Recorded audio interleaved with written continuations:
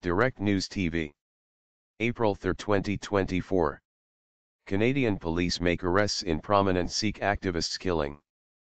Police in Canada have made arrests in the fatal 2023 shooting of prominent Sikh Canadian activist Hardeep Singh Nijjar, months after authorities accused Indian government agents of being involved in the killing.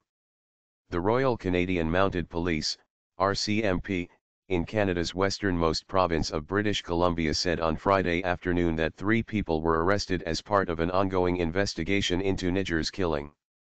The 3 individuals, all Indian nationals, were arrested in Edmonton, Alberta, and charged with first-degree murder and conspiracy to commit murder, RCMP Superintendent Mandip Mukhar told reporters. This investigation does not end here. We are aware that others may have played a role in this homicide, and we remain dedicated to finding and arresting each one of these individuals, Mukhar said. He added that police are investigating if there are any ties to the government of India.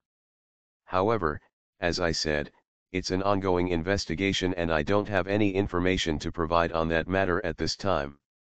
Nijjar was fatally shot on June 18, 2023, outside a Sikh temple in Surrey, British Columbia, spurring widespread condemnation.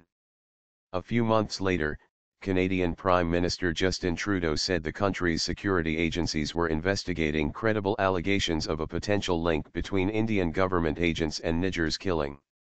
Any involvement of a foreign government in the killing of a Canadian citizen on Canadian soil is an unacceptable violation of our sovereignty, Trudeau said in an address to Canada's Parliament in September of last year. In the strongest possible terms, I continue to urge the government of India to cooperate with Canada to get to the bottom of this matter. His comments spurred a fierce response from India, which rejected the allegations as absurd and politically motivated.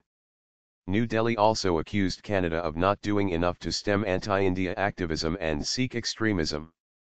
But Indian Prime Minister Narendra Modi's government has long faced allegations of targeting political opponents, journalists, and religious minorities, including Muslims and Sikhs, in what rights groups have said is a continuing effort to stifle dissent. At the time of Nijjar's killing, tensions had been growing between Canada and India over a Sikh campaign for a sovereign state in India's Punjab region.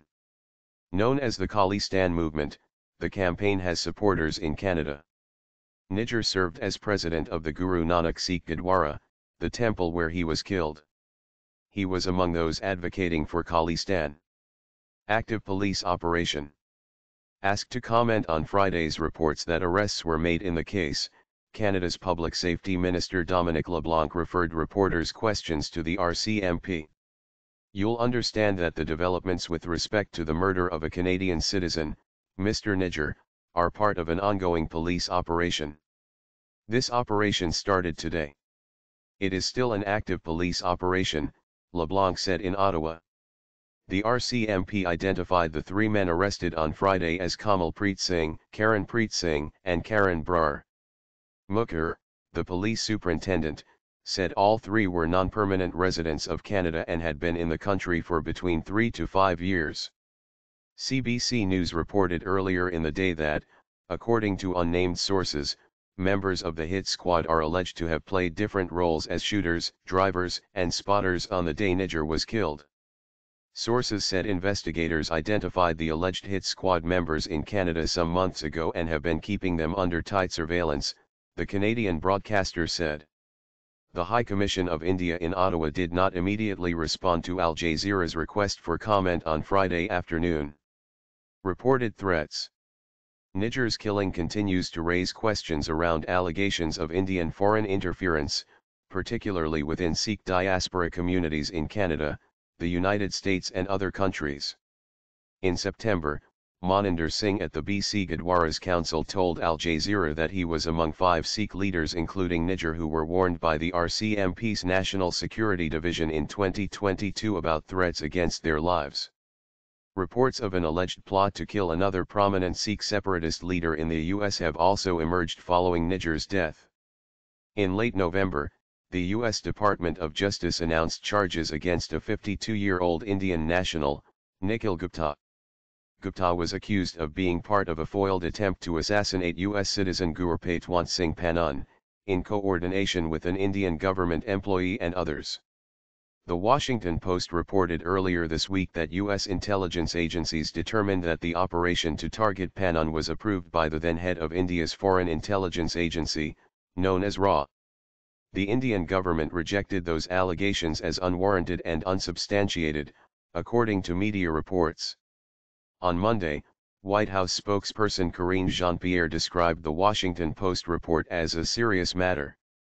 The government of India has been very clear with us that they are taking this seriously and will investigate, and we expect that accountability from the government, Jean-Pierre told reporters during a news briefing. She added that Washington would continue to raise concerns with New Delhi. My name is Kingsley. Please like, share, subscribe and hit that notification bell so you can be the first to be notified whenever we post. You won't regret it.